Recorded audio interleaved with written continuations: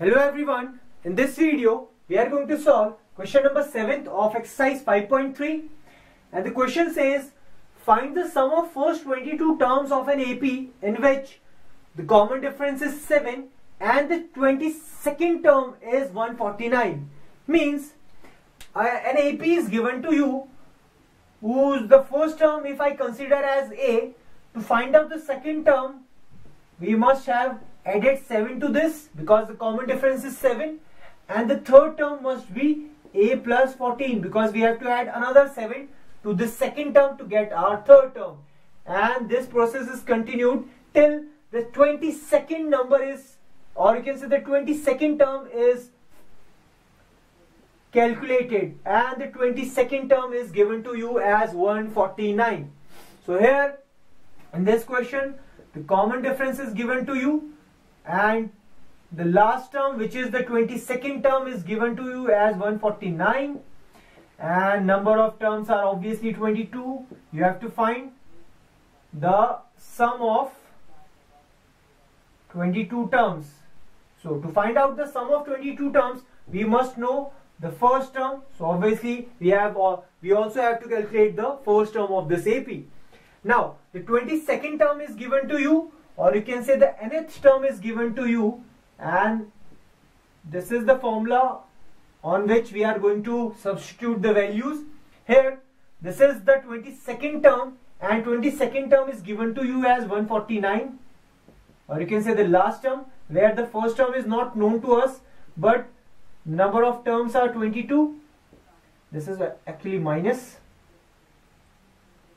and the common difference is given to you as 7. So this will be equals to 149 is equals to A. This will become 21 is multiplied by 7.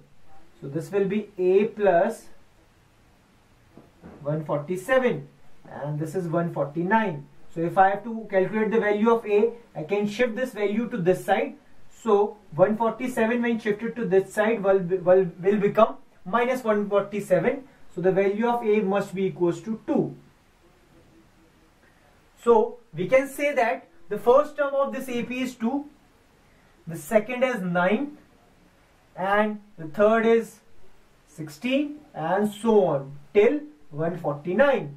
Now we have to calculate the sum of this AP, and there is a formula to find out the sum of an AP.